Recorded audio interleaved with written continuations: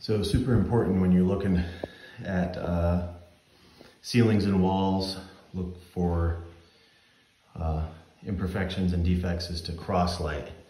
So if you look here, you can see an obvious crack and repair.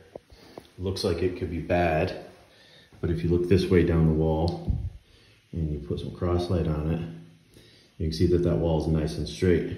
So not a problem, just something to watch.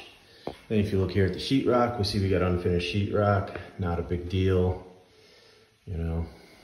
But you come over here, this gets obvious that there's a little bit of a stain here. Now if I come up and I cross light it, it's not just a stain, it's full on hyphia growth, but you wouldn't see it without that cross lighting because it's dim in here, but you wouldn't think you needed it. And then we look at the sheetrock all the way across the room. You can see the staining, you can see the hyphia growth, but it's not dark in here.